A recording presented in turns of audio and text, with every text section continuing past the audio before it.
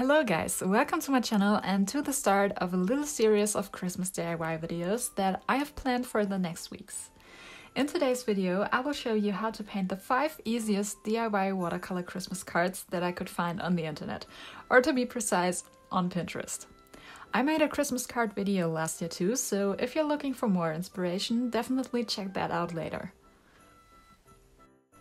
I know that watercolors can be a little intimidating, but I think it can't get any easier and quicker than what I have prepared for you. I think these ideas might also be great for making cards with kids.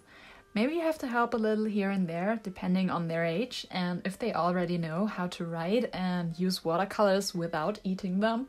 But in general, these are absolutely fine for a nice and easy Christmas DIY session. However, if you have any ideas for even easier watercolor Christmas cards, except for the easiest option, going to the store and buying some, let me know in the comments down below. Let's start with the first card, which is, in my opinion, the most difficult one. And when I say the most difficult one, it is still very easy. So if you've mastered this card, you can absolutely master all of the cards in this video. First of all, you will need a card to paint on, and please make sure that the paper you choose can handle watercolors, meaning the thicker the paper, the better. I'm using cards made of 240 GSM cardstock, but you can of course use regular watercolor paper and cut it to size and fold it. Next, you will need some watercolors. I have a pretty big set here, but you don't need as many. In fact, if you have the primaries plus white and black, you're fine. You don't have to use the same colors as I do, just use what you have and do whatever you want. You will also need a pencil and a metallic marker, a stencil for circles or simply 2 round objects in sizes you like, as well as a watercolor brush. Start by tracing your object or using the stencil to draw a bigger circle in the bottom right area and a smaller circle in the top left area. Don't place them too high, we need a little bit of space above them in a second. Also, don't press too hard with your pencil because otherwise it will be a little hard to erase the lines and you would still see them after you've applied watercolors. Now add a little rectangle and an intersecting circle on top of each ornament.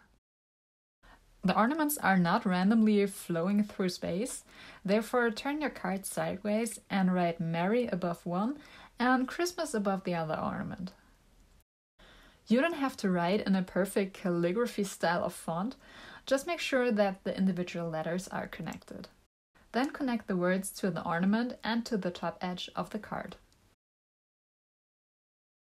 Now choose a color that you like and paint the first ornament.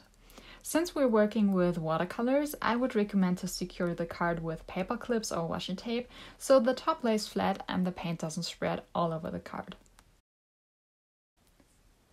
After you have filled the whole circle and while the paint is still very wet, dry your paintbrush with a paper towel and lift off some of the paint to create a highlight.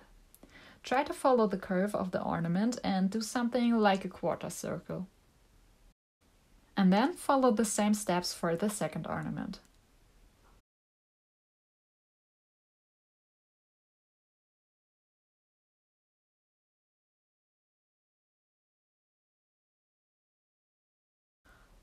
When the paint is completely dry, use the metallic marker to fill in the rectangles and trace all of the lines. And you're done with your first card.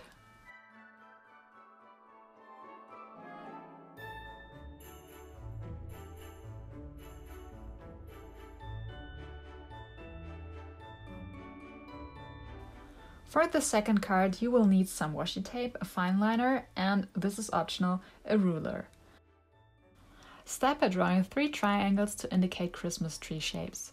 You can absolutely freehand them, but I prefer to use a ruler. Use an eraser to make the lines a little lighter. Now take the washi tape and tape off the edges of your trees. Depending on how closely you have placed them, you might have to tape the middle one first, paint it, let it dry, and then do the other ones afterwards. Also, definitely test the washi tape and paper combination before painting the final artwork. Some washi tape is very sticky and will rip your paper. Wet the tree section with a damp brush and then add any colors you like.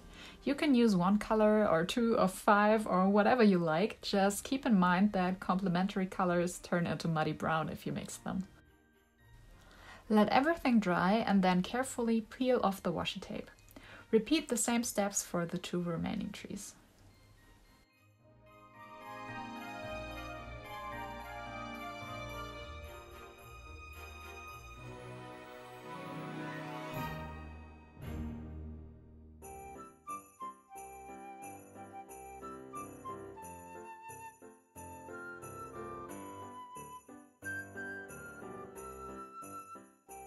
You can either leave your trees as they are or take a fine liner and add some tree trunks or ornaments and other details. The third card is the most fun, I would say, and it's also one that you could use as a more general winter themed card. For this card you will also need a fine liner and you will need your fingers. Secure your card with a paper clip and then start painting your finger. Press it down onto the paper and carefully lift it up again without moving too much from left to right. Don't put too much paint on your finger because you might get unwanted paint splatters when lifting your finger off the paper. Repeat this for as many reindeer as you like, just leave a little space between the fingerprints for the details. Of course you can use more than one finger and create a whole family of different sized reindeer. When everything has dried, paint the reindeer noses by adding a red dot to every fingerprint and let everything dry again. Last but not least, take your fine liner and add the antlers and eyes as well as some nice details like a bow tie maybe.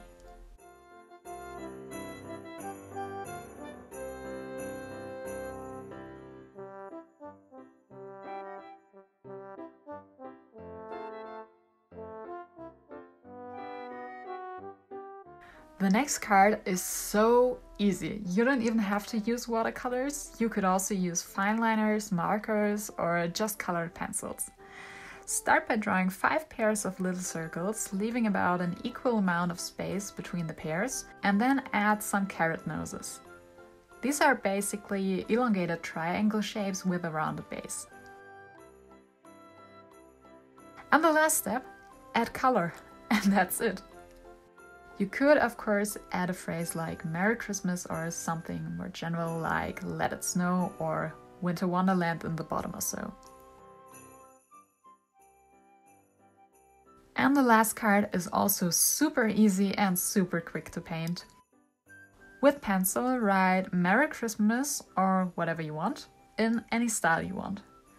Now take a fairly big brush and create a colored area of any shape you like on top and let it dry.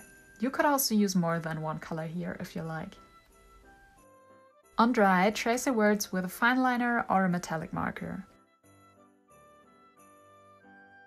And the last step, take white watercolor and add little dots all over the area to create some snowflakes. And then let the paint dry. And you're done! I hope you enjoyed this video. Let me know in the comments which of these cards you like most and subscribe for more art and DIYs if you haven't already. See you next time. Bye guys!